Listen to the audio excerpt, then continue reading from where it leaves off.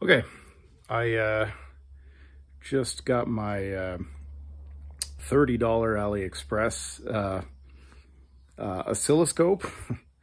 And what I want to do is test my $100 pure sine wave inverter, 1500 watt inverter that I also got from AliExpress, just to kind of prove that it actually produces the pure sine wave that I need. So I have some plans to try and use it as a backup in the event of a power outage. I do have a few utility batteries I want to try and hook up to it, and maybe try and run a fridge, or even possibly run my furnace if I want to, just for, short periods. Maybe couple that with some solar panels in the future, and just try to create a little backup power supply if I need it.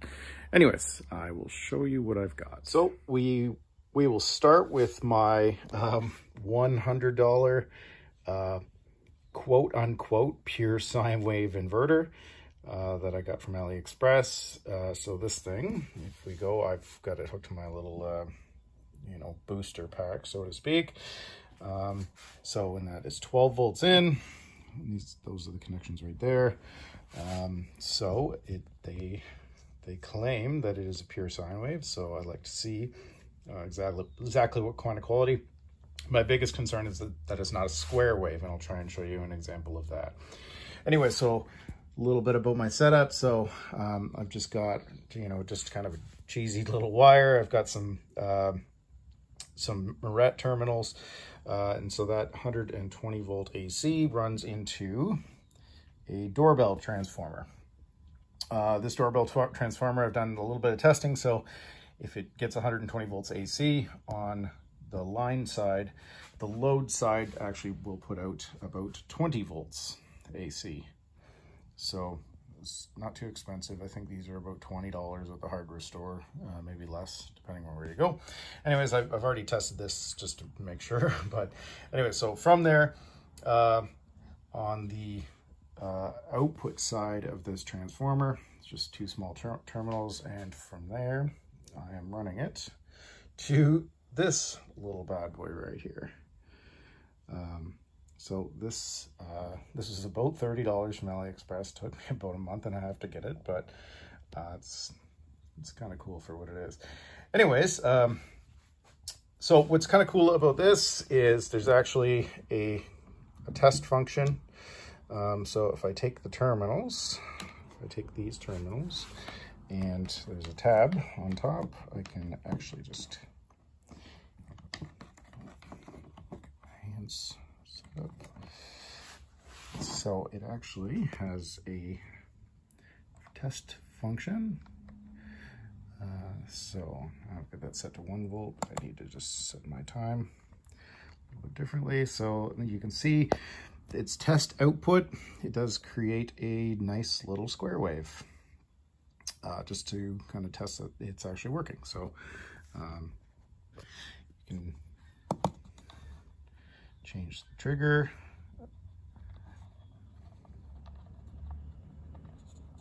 A few different options there. I'm just going to keep it on auto.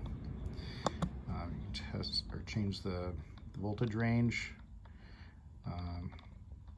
So for this, for the test pulse here, I just leave it set at 1 volt, but anyways, I know it works.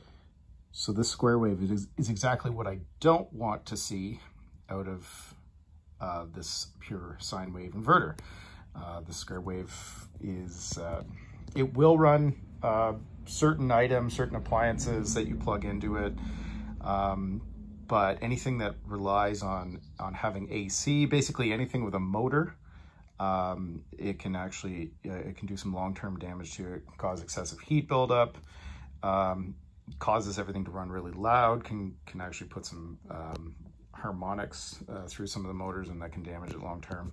So something like this would be no good for a fridge or a furnace or power tools or anything like that. This is good for anything that is going to basically convert AC power back to direct current. So this is good for laptop chargers, phone chargers, things like that, but nothing really that requires a nice sine wave. Anyways, I will get this hook backed up, and then we will mess around with the settings, and we will test this inverter to see what kind of square wave we get. Or hopefully we don't get a square wave. Hopefully we get a nice sine wave, like it shows right there. All right, so this thing's ready to go. Let's give it a shot here. I'm just gonna turn this thing on and see what we get. All right, so we got it all set up. I've just played with a few settings so we can actually play around and we can get some finer detail on this sine wave. Anyways, we'll follow it back here again. So here's my lead to my doorbell transformer, which again, its output is about 20 volts AC. And then from there, I've just got it kind of roughly connected to this wire, the AC wire that I made. So we are going to turn the power on. So this inverter does have voltage, like a voltage detection on it, which 12.0, 11.9 is probably right. I don't think my booster pack is all that well charged. Anyways, we'll come back to there. Look at that. We have a decent sine wave. So I'm just going to change these settings so you can see how it's adjustable. And that looks like a pretty clean sine wave. I'm actually pretty impressed.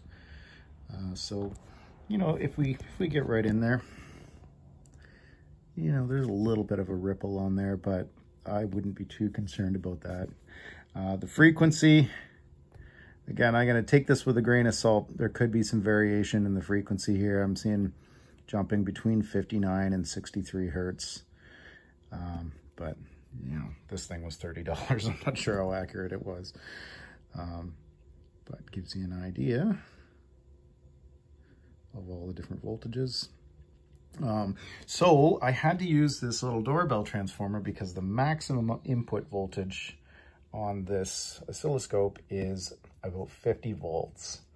And I just didn't want to take any chances in blowing it up. So I'm lucky I had that laying around, but anyways, kind of see my whole setup here again with all the other junk in my garage. Anyways, that's it. So I don't know if that explained anything about how the inverter worked, what it was doing with the oscilloscope, but that's basically what I was testing. Just wanted to make sure that the oscilloscope was going to read that frequency correctly and that the inverter was actually producing a half-decent frequency. So I wouldn't be afraid to plug any appliance into that, maybe with some better batteries, something a little more stable. The low voltage sometimes can do goofy things with the inverters, but I would be pretty happy with that for the most part. Anyways, that's kind of what I was doing.